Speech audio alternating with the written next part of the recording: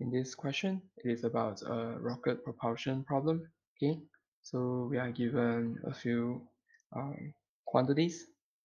Okay, so the initial mass of the rocket,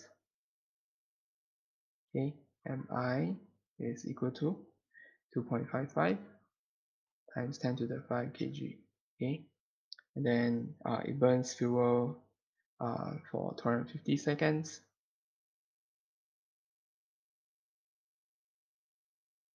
And the rate of burn, okay, or the rate of consumption of fuel is 480 kg per second. Okay,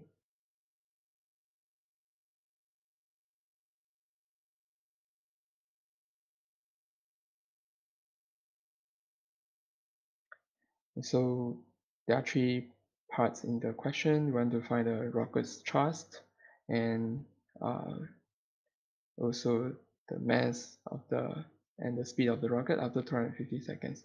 We are also given that the speed of the exhaust products relative to the rocket is 3.27 kilometers per second. Okay, so in part A, to find the thrust,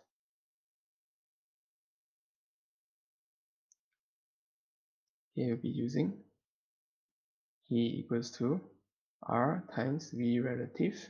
Okay, so thrust is equal to 480 times 3.27 times 10 to the 3, and you get 1.57 times 10 to the 6 newtons.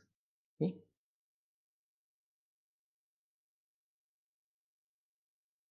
okay, next in part B, to find the mass of the rocket after 250 seconds.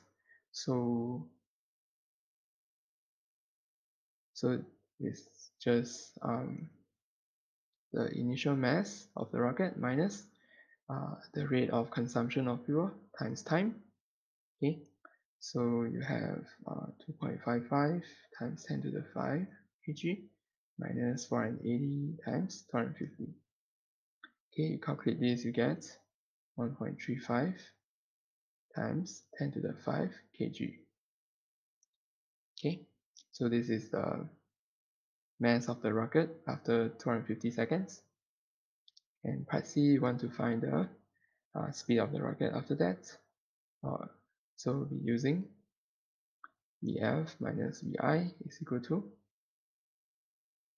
V relative times natural log of Mi divided by the initial mass divided by final mass. Okay, so the rocket starts from rest, so the final speed will just be V relative times natural log of Mi divided by Mf.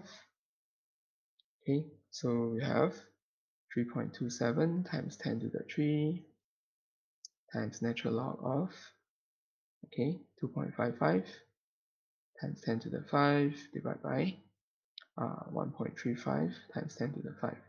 Okay, so 2.55 times 10 to the 5 is the initial mass, and 1.35 times 10 to the 5 is the final mass. Okay, and so you calculate this thing, you get 2080 meters per second. Okay, so this is how you attempt this question, and that's all for this question.